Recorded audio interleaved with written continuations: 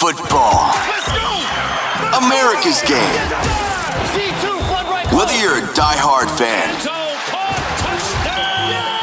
or just looking to make some extra scratch, Nik Rivers likes to pretend that he is the prognosticator of football prognosticators, offering analysis, insight, and his nowhere near expert opinion on who will win this week's NFL games. It's Nix Pix, only on 94.1 The Zone.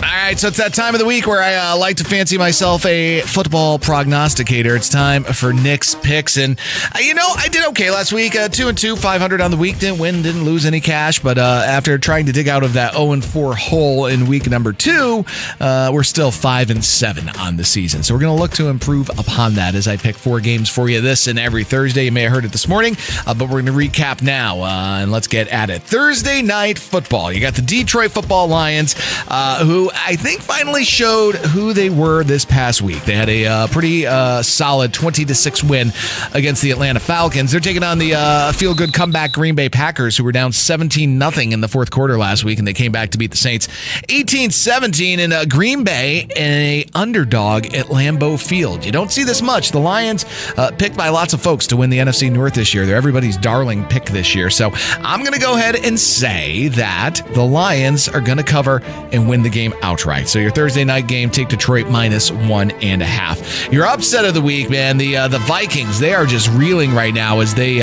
lost a shootout to the Los Angeles Chargers last week, 28-24. It was a pretty wild game, and they go on the road to take on Carolina with a resurgent Adam Thielen, by the way. My man put up like 130 yards last week, and don't think he's not going to have a little edge against the Vikings for letting him go.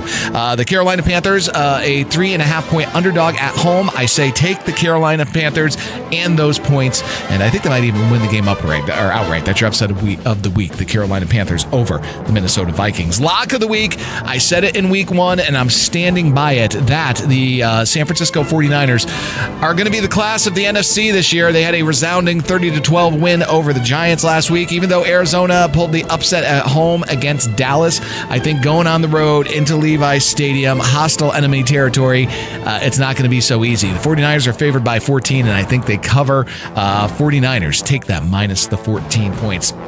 And the Buffalo Bills game this week is going to be an interesting one, to say the least. The Bills, convincing win last week. They won their game 37-3 over Washington, 5 turnovers, a boatload of sacks. The defense looked good. However, they are going up against the offensive juggernaut known as the Miami Dolphins, and I hate to say that the Dolphins are good, but the Dolphins are good. 726 yards last week and 70 points they scored. Good luck to the Buffalo defense slowing that down enough to win the game. The Bills are favored by 3. Mainly that's because they're at home. The experts are calling this one a toss-up, and I'm going to put my money on Miami.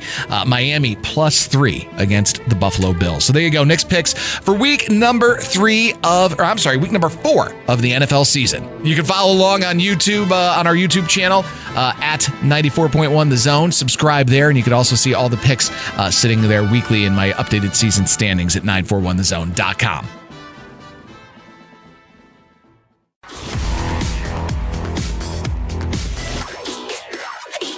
Thank you. Good night.